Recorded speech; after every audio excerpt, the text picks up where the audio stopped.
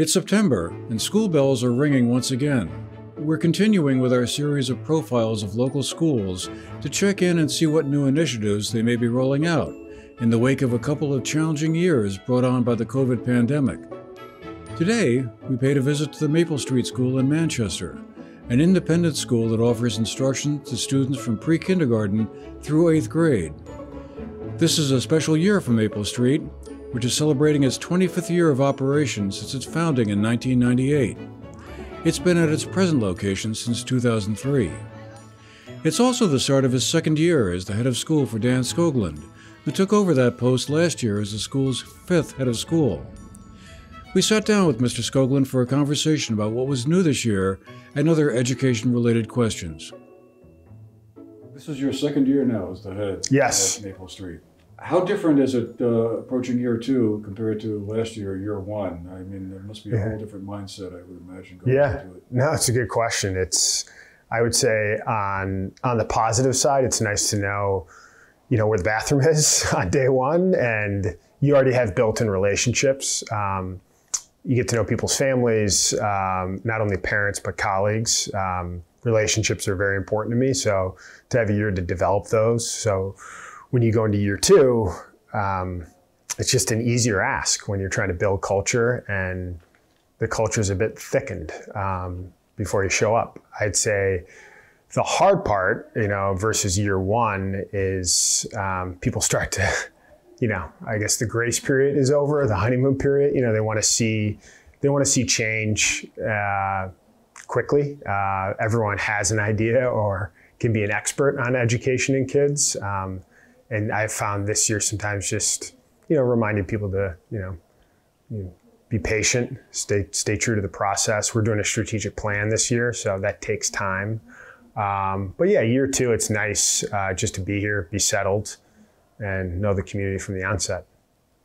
So what new plans, programs, initiatives are you considering or launching already this year that folks might want to know about? So the first one that'll take time, we are in the early stages of executing a strategic plan. So every school is different, but schools do that on a cyclical basis. Maple Street, because we're actually just concluding our 25th year in existence, so it's our 25th anniversary this year. It's a really important time to engage in that process, to kind of ask ourselves, what are the key ingredients of Maple Street? What makes it a unique culture? We're really trying to do right by the founders and stay true to the DNA, but also evolve and change in a thoughtful manner and stay current, right? The school was founded in 1998, but 2023 is very different in terms of children's development, pedagogy, curriculum, so forth and so on. So that is something that we'll do this year. It's a full team effort. Parents, administration, board, faculty, everyone leans in, and we move the needle along. So that's a big focus. Number two, in terms of just a new program that I'm excited about, we have a formal partnership with Merck Farmland Center. I've gotten to know Rob Terry, their executive director, who's a great guy. I actually personally just spend a lot of time up there with my family. I believe deeply in the power of the outdoors in terms of kids, not only from an intellectual standpoint, but also just building resiliency and just being outside and solving problems and being aware of the world around them. So our entire school is going to go up there in the fall and in the spring, every single grade, and we'll spend an entire day up there. They'll execute the curriculum, but we'll be there to kind of help monitor it and make sure it goes well. So, a kindergartner is going to experience it very different than an 8th grader, but they're still going to have a worthwhile experience. So we're excited about that program. Another initiative we started that I'm excited about is we have an elective block. We call it an elective or flex block at the end of the day. And we've implemented that really to try to benefit our upper school students. We're K through 8, but that's a pretty big range, in terms of child development. So we want to build a little bit more of a bridge from Maple Street to high school and give an 8th grader, give a 7th grader, give a 6th grader a little bit more autonomy and flexibility in what they learn. So that block is highly entrepreneurial and structured just to really benefit kids. There are subjects ranging from cooking to coding to 3D printing to fly fishing to just a study hall block, but really a time for kids to reset, engage in their own intellectual passions.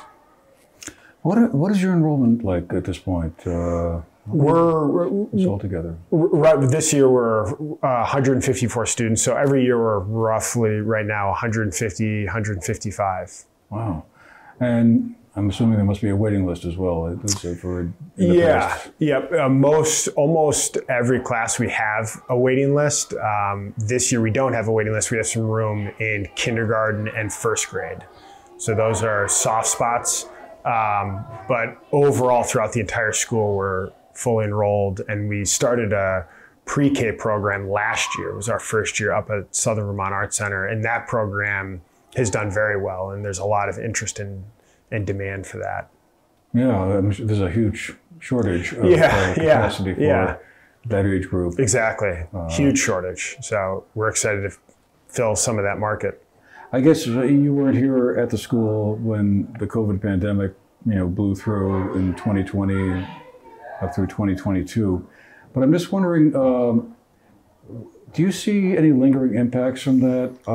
As I read about education across the country, one of the things I'm struck by is the fact that a lot of schools or school leaders seem to be concerned about students catching up from lost class time. Your situation here might be a little bit different. I don't recall if Maple Street reopened fairly quickly. Yeah. I'm just wondering, both on the education side and maybe on the mental health side, do you see some lingering areas of concern that you're at least thinking about and aware of? Yeah, no, it's a great question, Andrew.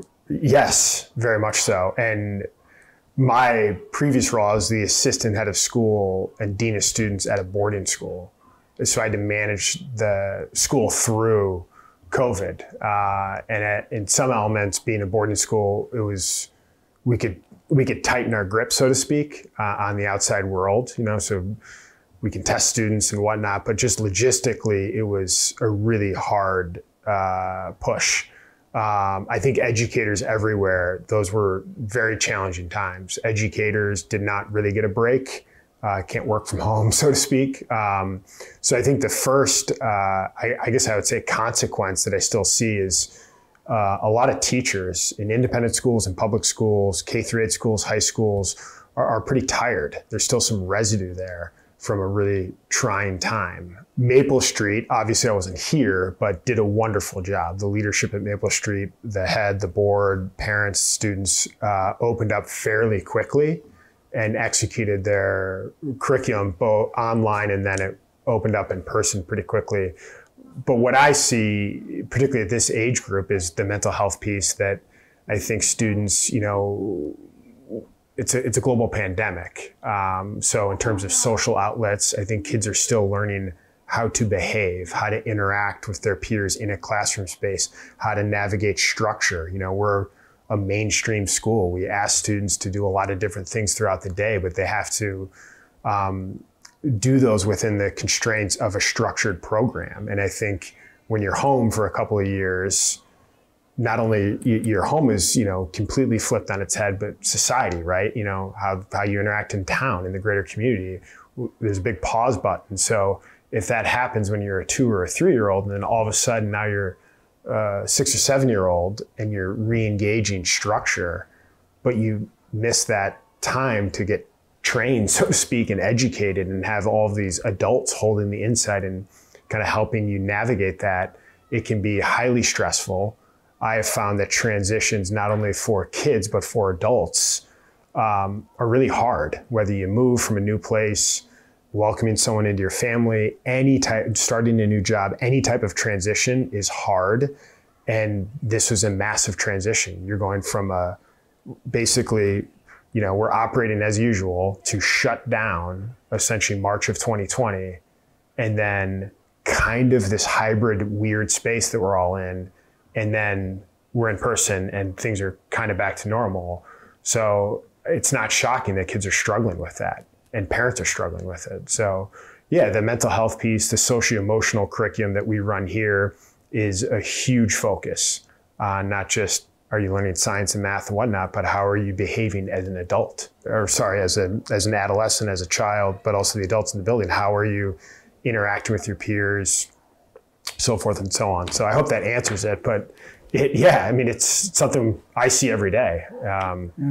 Yeah, it seems to be, a lingering issue across the board, and, not just here in Vermont, but all across the country, I'm sure. Right. And many other countries as well. Yeah, and I would imagine too, even like academically, there's, literacy and math are the two key, I guess, most tangible blocks to point to that there's, some catching up to do with certain age levels. So it's not only the social emotional piece, but also the academic, more progressive disciplines where you got to be meeting benchmarks to kind of progress through it. And if for 2 years there's a delay, you're going to feel those effects, and we are. I wanted to ask you what you thought about the emergence of the large language model programs like ChatGPT and I guess Google's Bard, and there are a couple of other platforms out there. Just to shift gears somewhat here, I've heard two schools of thought about that in terms of education, and maybe a K through 8 school, this is not such a big factor as it would be, let's say, at the high school or college, certainly at the college level. But I don't know if you folks have thought about that in some way or another, like, well, the kids are going to need to learn to understand this and know how to work with it and maybe harness its positive aspects. At the same time, we certainly don't want them, kind of plagiarizing an essay or a term paper. No, it's a really good question. My previous school, we talked a lot about it, particularly with college essays and, high school curriculum around English and history. Here, it's a bit different. I will say we are blessed with our size. So, each class in the upper school is capped at 18 students. So our English teacher and our civics history teacher really know our students. And many of those students have been here for quite some time. So we know how they write, how they articulate themselves quite well. And it's hard to slip through the cracks, you know what I mean? Just that low volume allows the teacher to really dig in and understand, walk me through this essay, walk me through this argument. And I will say that, technology is always something that needs to be harnessed, just like screens and phones. I don't think you can just fully eradicate and say, we're not going to deal with it. You do have to engage it. And as you said, use it for some type of benefit.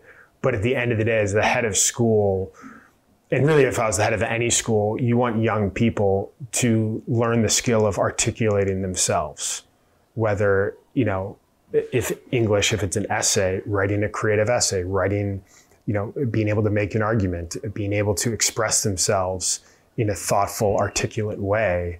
So you don't want them to just plagiarize and have a machine do that.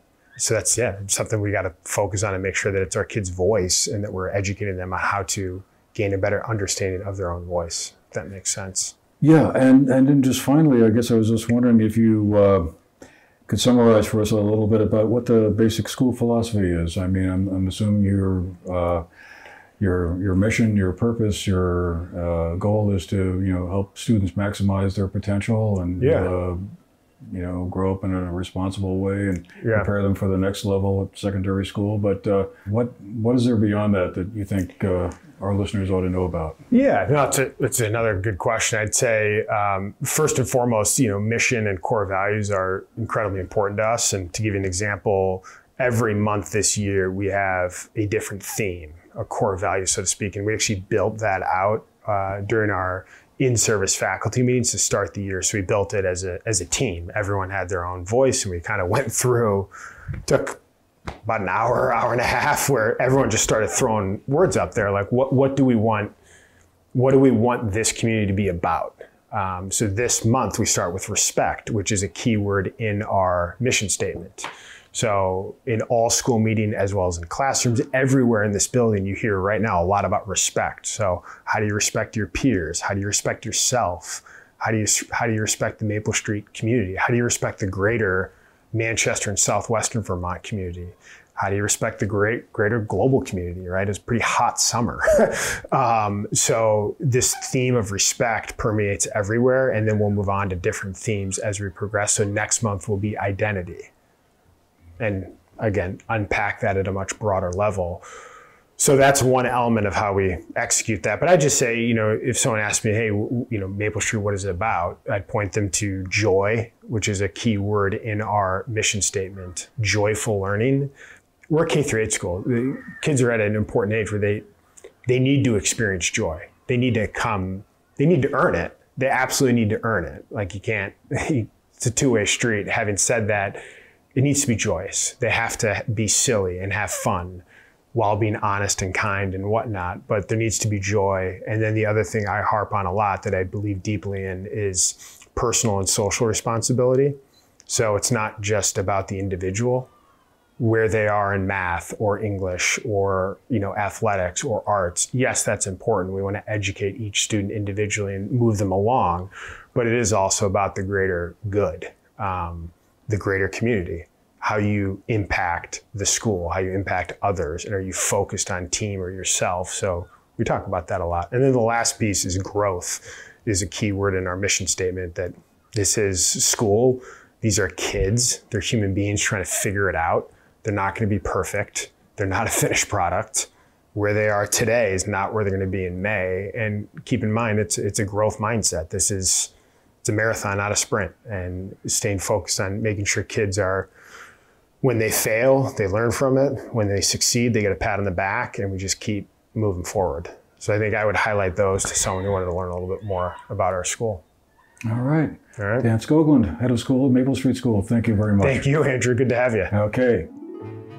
Maple Street will have an enrollment of 154 students this year and has 27 teachers and staff members.